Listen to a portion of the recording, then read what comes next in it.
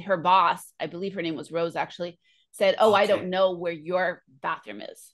And she would have to keep on every single day, go a half mile to the other side of campus to be able to go to the bathroom. And there was a point when Al Harrison's like, where are you? Where are you 45 minutes a day? I don't understand. And she's like, there are no colored bathrooms in this building or any building outside the West Campus, which is half a mile away. Did you know that? And you people, you don't even want to drink from the same coffee pot as me. A really great scene. It's also a very lovely music sequence as well. And I'm going to go sort of chase sequence because she's running to the toilet. One of the things.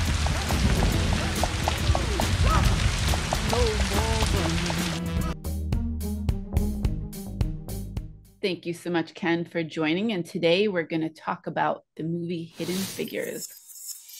We are indeed. Very, very good film from about 2016, if I remember. Thanks for reintroducing me to this. I did go to the cinema to watch it.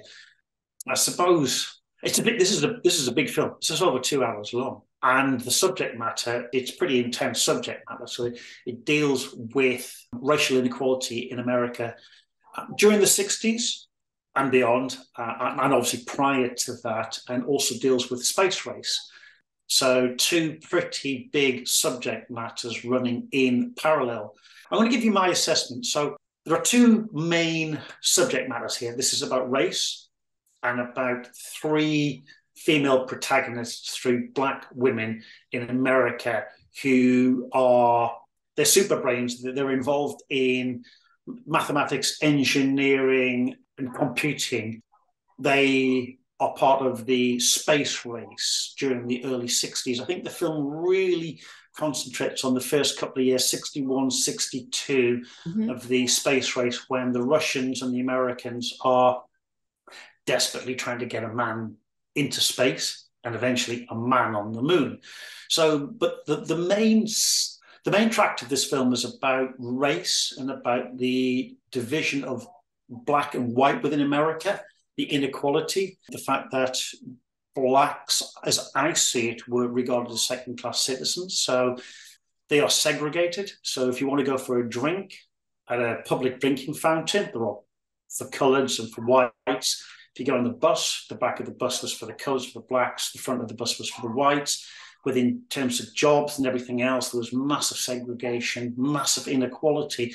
The film also slightly deals with the inequality of men and women also at the same time. Yeah, I mean, two very big subject matters. I think the film really works for me, how it's put together and how it treats these things. The race side of things is kind of brought up in a very subtle kind of way, in a very gentle kind of way. You just always led through the film as to the differences. It alludes to the riots. It alludes to the sort of the situation between the Blacks and the whites, between how they are, how the Black community, the colored community, because I'm not quite sure whether this applied to, say, Native American Indians, whether this applied to maybe Indians from India and or Mexicans. And I don't know how it actually applied because we never had this in the UK. So for me, it's a bit of a difficult subject matter to deal with. The film has three main protagonists, and I'm going to use their screen names. We've got Catherine, we've got Dorothy, and we've got Mary. The main protagonist is Catherine. The other two protagonists, their struggle to gain acceptance, their struggle to progress within NASA is also very much part of the film. Less so than Catherine, but you do see these three women progressing through the film, fighting this barrier of race and gender as well. But it's a lot lower down the information level, but it's definitely in there. It starts with Catherine at school at about 6, 7, 8 years of age, and she's given a scholarship to go to another school because she's just a complete genius. It's a lovely little sequence where the teacher hands her a piece of chalk and asks her to do some mathematical equation, asks her to do some maths. In the UK, maths are not math. Yeah, so maths, and she just takes this piece of chalk and she goes up to the blackboard and she just starts this mathematical equation. It's so beautifully shot. The film's very beautifully shot. Female camera, DOP. I don't know, I didn't actually check who the camera operator was, but the DOP, director of photography, was a woman. Really nicely done. This, for a film which is very static, so it's in offices, it's in schools, it's in control centres. So there's no Top Gun sequence, there's no fight sequence, there's no car chase sequence. It's all offices, it's all internal or generally internal spaces, and it's very beautifully shot. It gave a lot of atmosphere, set stage, cars, beautiful, all of the era, looked very classy, very elegant, very nicely shot. And so that's the first sequence where you see this little 8-9-year-old doing this mathematical equation. And I just sat there and just went, well, I have no idea what's going on. It's beyond me. So you realise that this young child is just streets ahead of everybody else. So, I mean, I'm gonna leave it there and let you bring in the rest of the film. Yeah, so I thought definitely one of the things I liked about it is that it really was inspirational to me. I ended up bringing my daughter to see it in the film as well, because you have these women that I think were making the first, not just for the race, but for gender as well, to be these mathematicians and really making a difference of figuring out all the trajectories and all the math that was needed to have the first man, the first human orbit the earth. And Katherine Johnson actually was instrumental later on after the movie with the first man landing on the moon. And so we have Katherine Johnson, who's that mathematician. We have Dorothy Vaughan, who is the supervisor that's not getting paid as a supervisor. She doesn't have the actual title, but she's working as a supervisor. But she also is teaching herself to run the IBM computers, because the IBM computers, they just had bought and they didn't know how to use them. But she knew that she needed to learn how to use them, and she needed to teach her girls, her people that were working under her, how to be the programmers, because otherwise they would be without jobs. So she was teaching herself how to do that. And then you have Mary Johnson, who was the engineer, but couldn't have the title of an engineer because she was a Black woman and she wouldn't be able to go and get the extra classes to be able to get that job. They were definitely all made a big impact in the space race.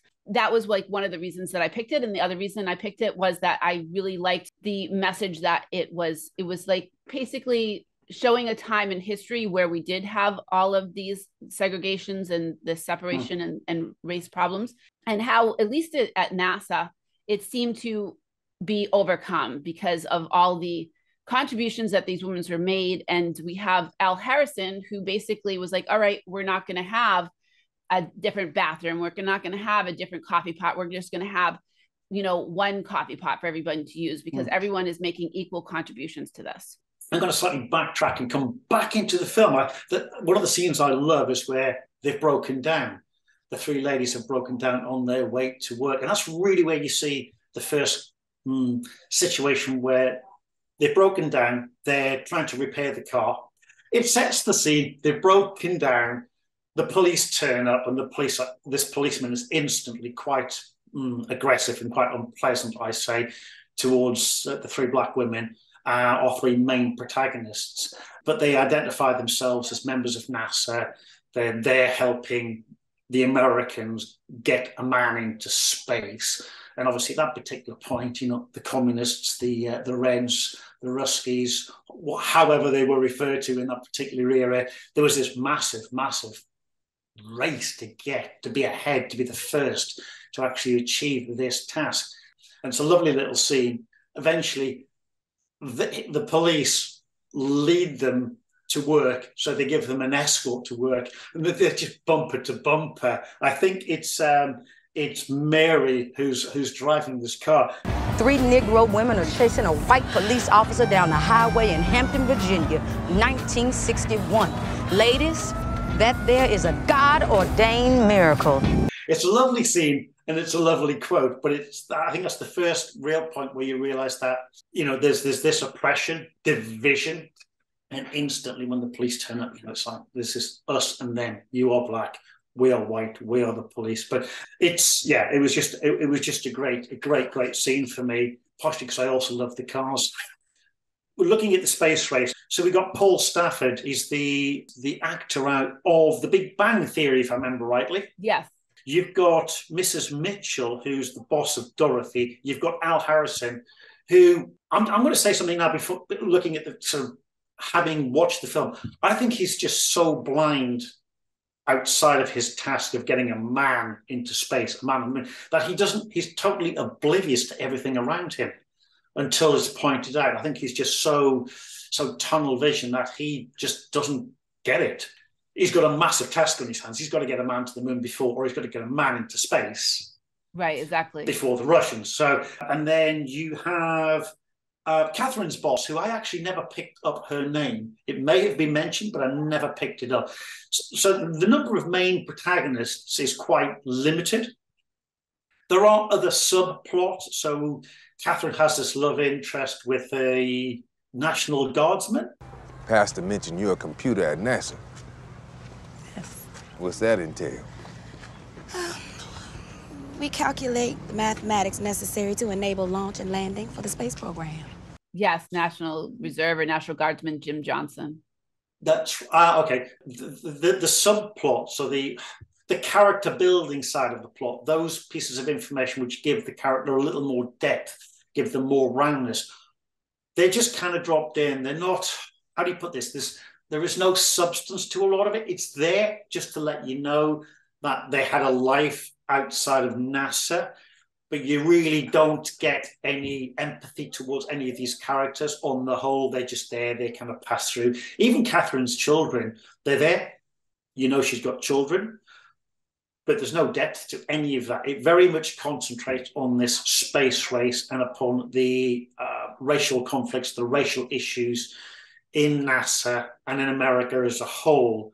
There's a lovely kind of line from a Mr. Zielinski, who's a Polish Jew whose family were exterminated in the concentration camps. And he does a lovely line to, I'm going to have to go back to Mary, who's the engineer. You know, so he kind of goes, you're a black woman. You can do this. You can be an engineer. I have total faith in you. And I'm a Polish Jew whose parents died in a Nazi prison camp. Now I'm standing beneath a spaceship that's going to carry an astronaut to the stars. I think we can say we are living the impossible. See, one thing he says, like, if you were a man, if you were a white man, would you want to be an engineer? And she said, I would already be one. Yes. But I mean, he doesn't come into that film particularly. He just has this couple of one-liners. So yeah, the film really concentrates around a few people, not that many. You know, the number of characters you have to deal with in terms of information is relatively limited. Again, I'm going to have to go back to my notes. Dorothy and Paul Stafford you can see there's a real conflict. I think Paul Stafford, from the information I'm seeing, is like, he's got a real problem with women. He's got a problem with women more than he has a problem with black women, because he just doesn't see them as equals in terms of mathematicians. And, you know, you see this through the film, that there's this goal. He keeps going at Catherine when she keeps handing in these reports with and both of their names on. She's been asked in the beginning to check all of his math, and he's the lead engineer, and he does not feel it needs to be done. So he blacks out. My numbers are spot on. I will double check them, sir. No problem.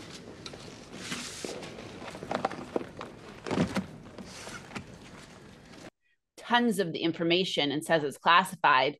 And she's like, how can I work with this?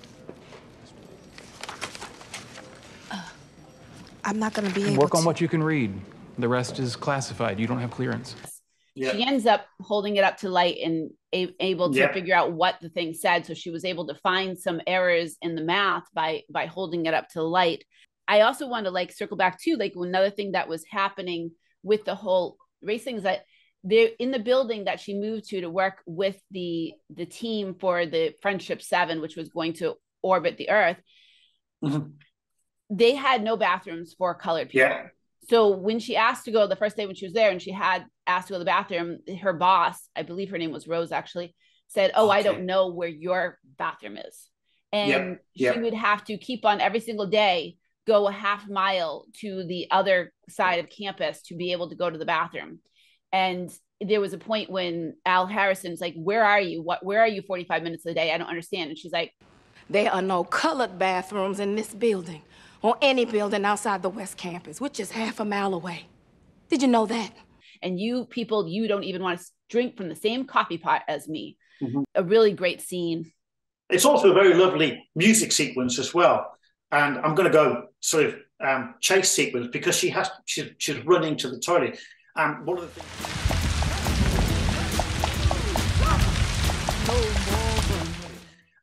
the things which is said is the dress code: high heels, skirt below the knees, a jumper rather than a blouse or something, and no jewelry except a pearl necklace.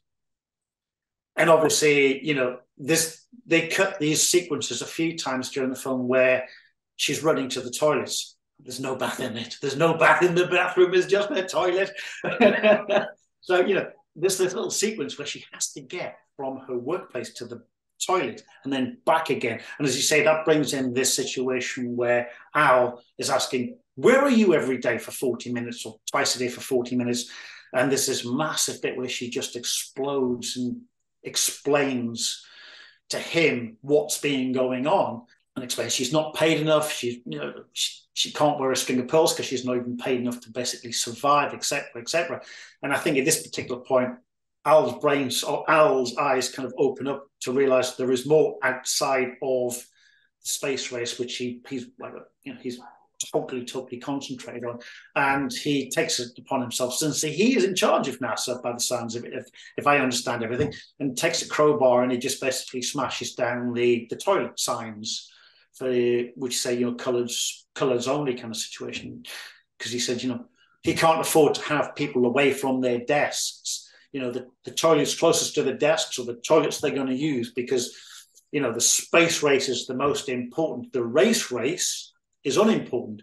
The space race, getting a man into space, getting a man to the moon, is more important than the race. Here at NASA, we all pee the same color. I mean, it is quite a clear film on the whole. Again, it's one of those films where music is used, but it tends to be used in sequences. It's not overlaid over dialogue.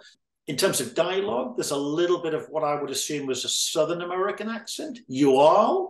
So there's that little bit of sort of Southern drawl. I only know it from film, so I'm going to have to really rely upon you to give me a lead on that. I'm assuming it's Southern. Definitely the accent. It's in Virginia, so Langley, Virginia. So there's a Southern accent for Virginia. And then there's actually also probably a difference in the accents that you'll hear from the African American, and there's still that difference to this day, that they speak a little different than the white counterparts in the movie. I mean, there'll still be differences to this day, parts of the country, and in those accents as well. So there is definitely probably a challenge that some people might have on the accents. Yeah, I mean, for a native, I mean, I didn't struggle on any of that, but you know, we are reviewing these films for non-natives, so there is a slight use of different accents and slightly different uses of the English language.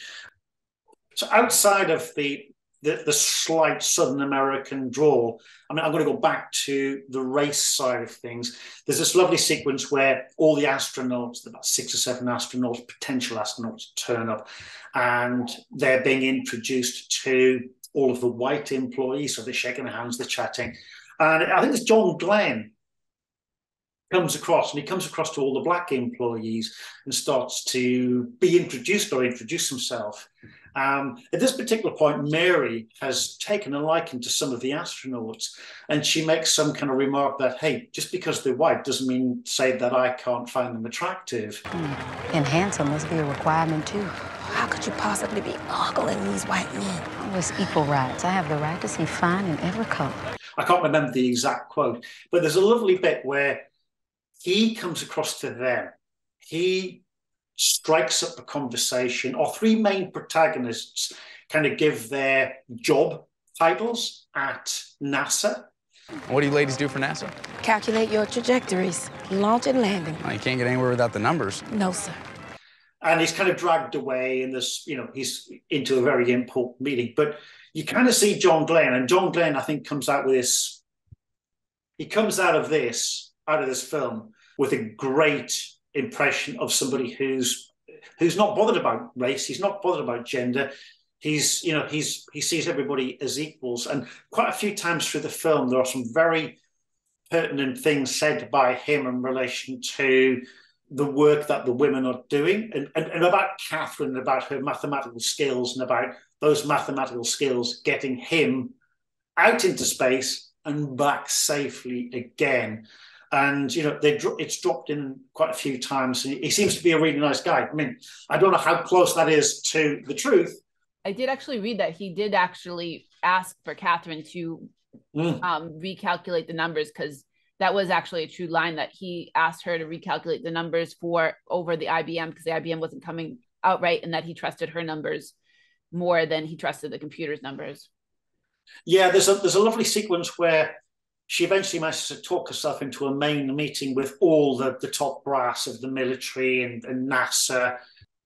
Paul Stafford, who's asked how fast the rocket's going, and he's just sitting there blank. And Catherine just pipes up, despite the fact she's been told to be quiet. She pipes up with the figure. Eventually, Al says to her to do the mathematics. So there's this little sequence where the chalk is handed over, and it's almost a sort of carbon copy of the first sequence at school. Catherine, have a go at it.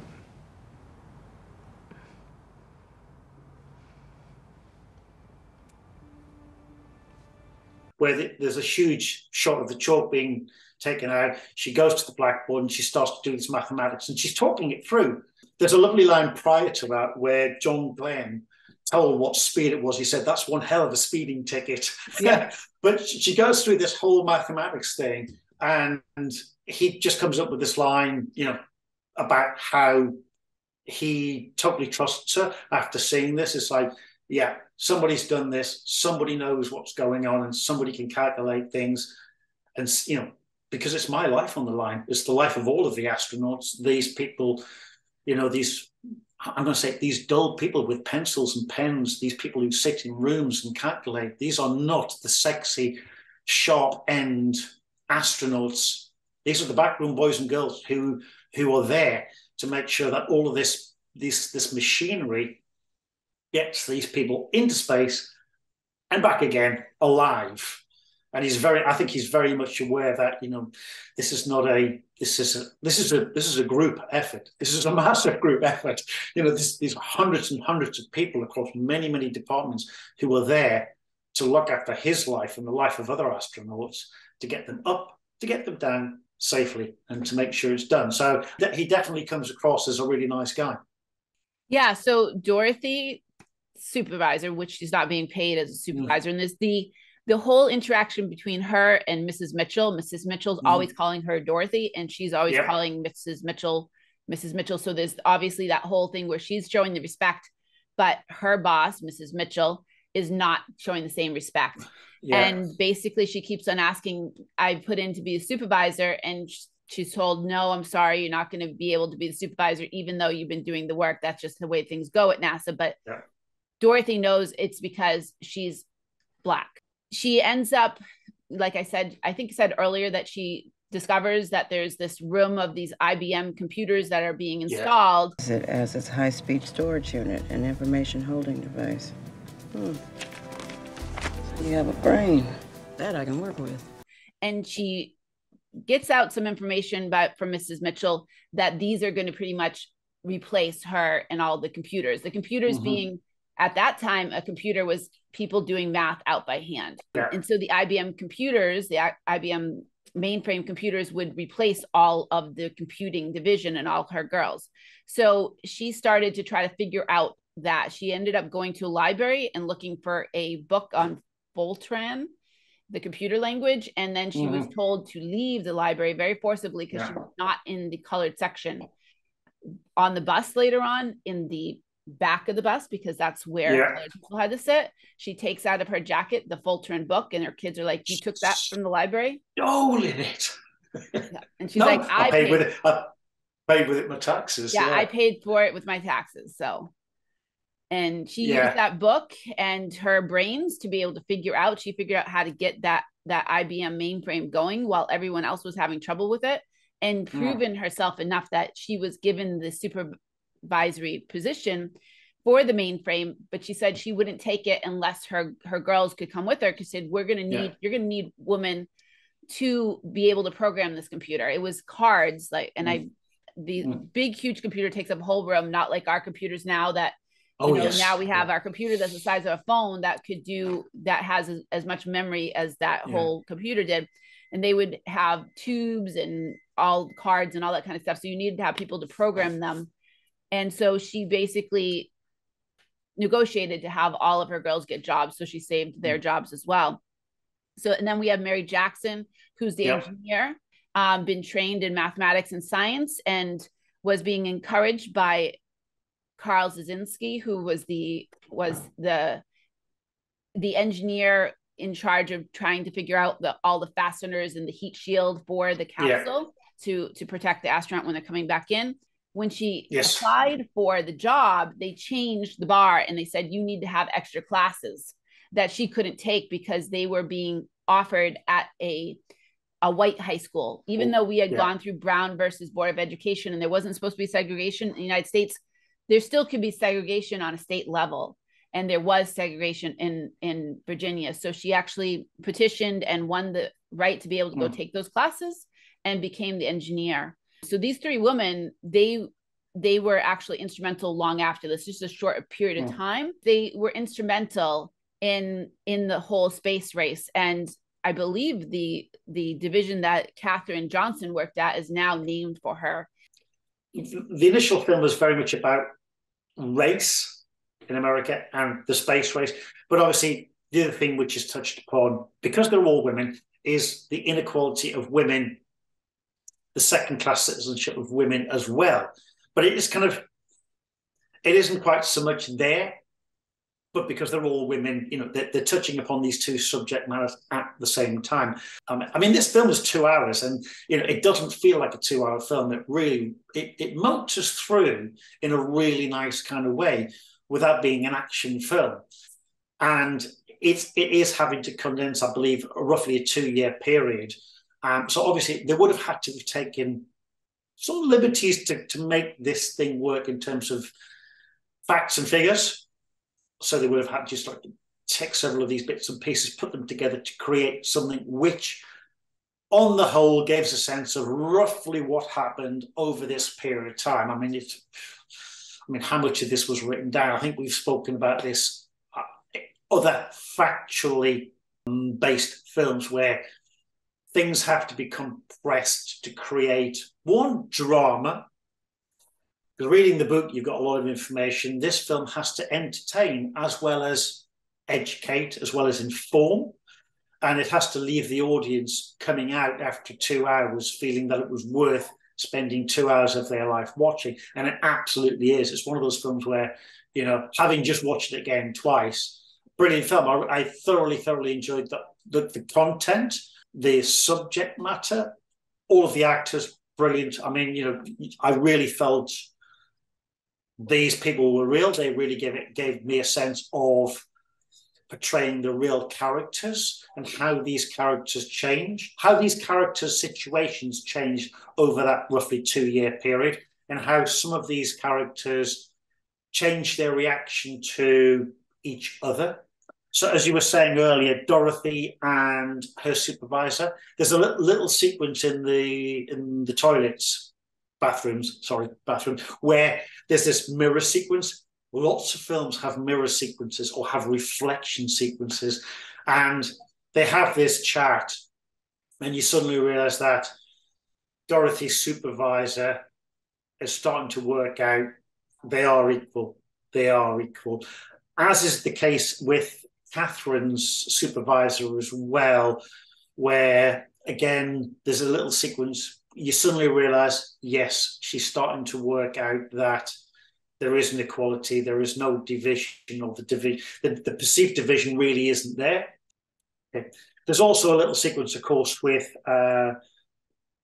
Paul Stafford and Catherine. There's a little, almost at the end of the film, where he brings her a cup of coffee and puts the cup of coffee down in front of her. And she's typing her name, which he never would allow her to put her name. Yeah. Computers don't author reports. But at that point, she's putting the name, she hands it to him, and he hands her a coffee. Yeah, yeah. And you suddenly realize, you'd assume that he has recognized the fact that not only as a woman, but as a black woman, she is as equal to him, because personally, I think she's a better mathematician than he was. She was absolutely certainly his equal. I mean, there's all these lovely sequences of her climbing up the ladder on the blackboard and doing all these mathematical equations. You mentioned something earlier about stuff being underlined, and you kind of understand that. You understand secret stuff which can only be given to people, because I've got a friend who's in the military and he was only allowed to read certain things and not other things. So I kind of get that, and I don't think that was specifically aimed at Catherine, but it was a case of really just not looking at it and going, for Catherine to do her job, for Catherine to check his maths, for Catherine really to assess all of the information. She needed all of the information, so she had to be privy to all the information, and not allowing her and people like her across the board not to have the information really makes it difficult to do your job. If you're not allowed the base information, how the hell do you do your job? How the hell do you assess a situation like that, which is so complex, if all you have is just scraps of information? So yeah, it's nice to see how the relationships between the main protagonists and their opposing protagonists changes during the film. Yeah, absolutely. And to just circle back a little bit, like when the information was being blacked out, at one point she was questioned, how did you know about this? That was classified. That wasn't. And she's like, well, I held it up to the light. And so they kind of questioned her whether or not she was a Russian spy. And she's like, no, I'm not Russian. I'm not a spy. And Al Harrison pretty much agreed she's not a spy. She figured this out. She figured out the errors in it. And he also mentioned that they need to get darker ink. Yeah. I mean, weirdly enough, there's some quite nice, very subtle pieces of humor dropped in through this film. Just little one-liners. They're not sort of raucous laughing things. You just kind of chuckle because it's such a nice little line. I kind of like that kind of humor because it's not a comedy.